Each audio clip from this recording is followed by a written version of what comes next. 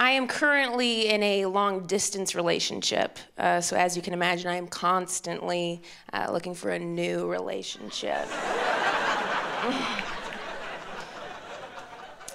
Not really. I do fantasize a lot about strangers, though, so it's just... I got it. Thank you. When you're in a long-distance relationship, you have sex like once a month, a ton of times. You know, it's like a reverse period. And there are some girls that grow up dreaming of their wedding and planning it out, their dress, their ring, and things like that. And there's nothing wrong with that at all, but it is always like a little bit fun to have to see her congratulate her friend who's just like unexpectedly gotten engaged before her, you know? And sometimes it looks like this.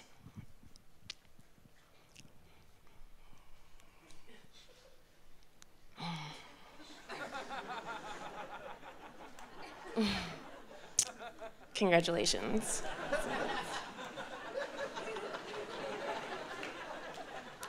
It's a really pretty ring, so it's really pretty. If I were gonna get married, I would just want something small. So something simple, you know, like a band. If it were just a band, it'd be just matching bands, no gem. Like if my boyfriend, if he climbed up in a tree and got a twig from a bird's nest and wrapped it around my finger, I'd be kind of fine with that even. That would be fine, so. I gave my boyfriend, we were walking on a date and he looked down and he saw a string on the ground and he bent down and he's like, will you marry me? We're gonna like to hear that. I'm sorry. Like when my boyfriend hugged me, he didn't just like pat my back 3 times when he was done. You know what I'm saying? I really want to plan a party. That's what I want to do. It looks like that sometimes. I've seen that happen. My mom is back home where I grew up in the Midwest, and she's a great lady, elementary school music teacher, but she is very uncomfortable with anything sexual. You know, I think it's because she's a virgin. It's just like, oh, you know, it's uncomfortable. But she constantly makes inadvertent sexual innuendo. So like, if we're going through like a Dairy Queen together, you all have been, yeah? Hot Eats, school treats.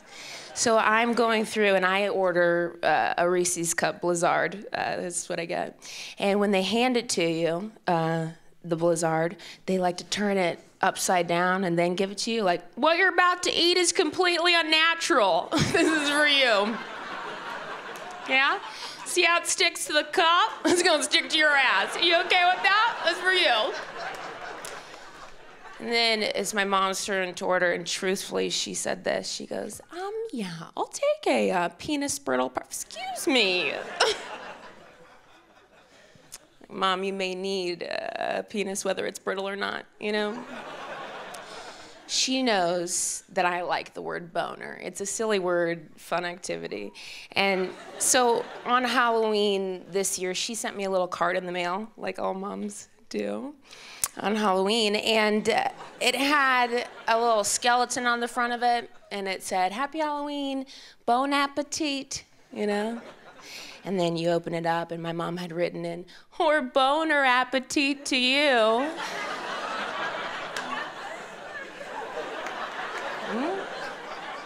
What?